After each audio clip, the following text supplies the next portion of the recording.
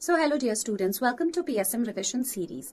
Today I'm going to give out to you another hiding point. So many of you students have a trouble remembering Genu Valgum and Genu Varum. So what is this? Now remember Genu Valgum. Look at the above pictures. Okay, one of that is Genu Valgum and one is Genu Varum. Okay, now if you talk about Valgum, it has the word G-U-M, gum. So that means by gum something is sticking. So what is sticking? In Genu Valgum, the two knees are coming together or getting stuck. Genu Valgum, also known as knock-knee syndrome, which is seen where in excess of fluoride in drinking water. That is crippling fluorosis. Okay, when the content of fluoride in water becomes 10 milligram per liter or more than that, it presents in the form of Genu Valgum. Now, what is Genu Varum? Look at the word V-A-R-U-M.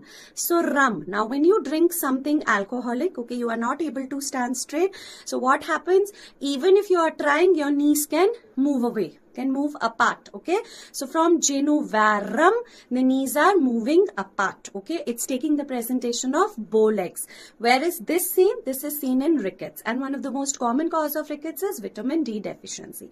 So Genu Valgum, G for gum, knock knee, knees together. Genu Varum, rum, drinking, knees away, far apart. Okay, thank you so much.